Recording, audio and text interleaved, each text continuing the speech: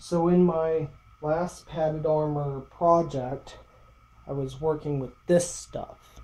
Now this is 100% cotton, a very simple weave, and it's about 1 ounce material. I've gone ahead and I've ordered some duck cotton canvas. Basically this is 3 to 4 times as thick, so it's a tighter, closer together, more complex weave, and it's more similar to this stuff right here. Now, I may still use this as a backing material, as it's more pleasant tactily. This stuff is very coarse. This would be uncomfortable on the skin. This is going to be fluff against matte.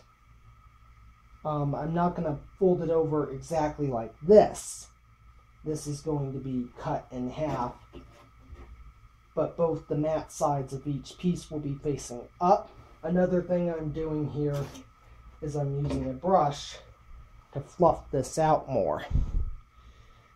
You might not be able to see a huge difference on camera, but if I fold this over and I fold the unfluffed portion over, you can see a difference in thickness from fluffing it. A little more on the canvas I bought. This is meant as a painter's tarp. It's made in Pakistan. It's 100% cotton. It comes as 4 feet by 15 feet. This will be on top of that. And use the thinner stuff as the backing. So that is going to be my layering. And hopefully this will get some better results. I am going to square this off, cut it, stitch it together, and I'm just going to skip to the result. And this is how it turned out. Definitely lighter than this stuff. It's not that much thinner from what I can tell. To give you a better idea, if I were to roll the edge here,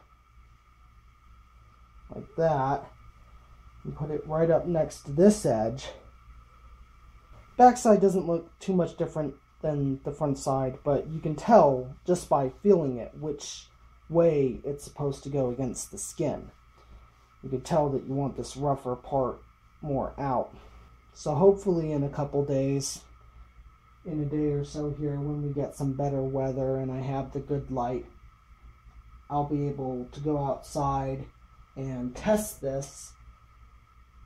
If in the meantime, which is likely to happen considering when I ordered it, my grommeting kit comes, you might see a change to this, wherein there will be holes at the cross section and brass grommets in those holes. Because one thing that was also a concern of mine, and this is from having owned a couple of bite-resistant snake gloves. Something that they make clear about those is they're not bite-proof.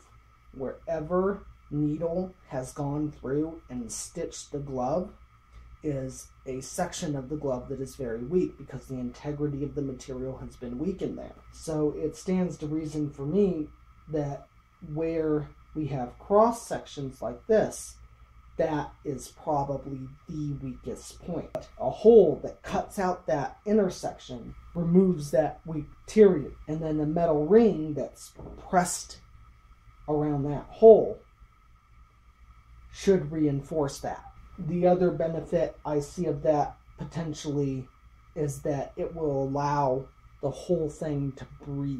If that arrives in time for good enough weather to test this, those are going to go into here, most likely. And if not, it might just be tested as is, but it's shipping and good weather dependent. All right, have a good one.